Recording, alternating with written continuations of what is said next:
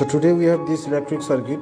This electric circuit has been designed to test the electrical conductivity of the liquid. So we can see here battery is there, and this is the switch is there, conducting wires are there, and in place of bulb we have this LED is there. So this LED will detect a small amount of current because liquids are generally poor conductor of electric currents. Now here the resistor is there. So this electric circuit has been designed to test the electrical conductivity of these four liquids. Acidic basic solution is there, acidic solution is there, oil is there, and distilled water is there. So one by one we will test their electrical conductivity and we will find that whether the bulb glows or not. So first we will dip the circuit in the distilled water. Dip it in distilled water.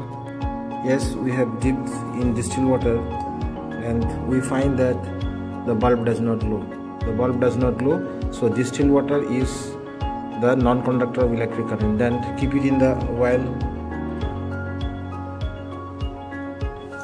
So here also we find that the bulb does not glow.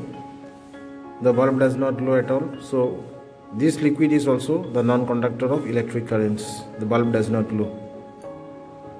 Then keep it in the acidic solutions. Now this time we find that the bulb glows. Acidic solution, in case of acidic solution we find that the bulb glows. So acidic solution is a conductor of electric currents. We can see clearly the bulb glows. Yes.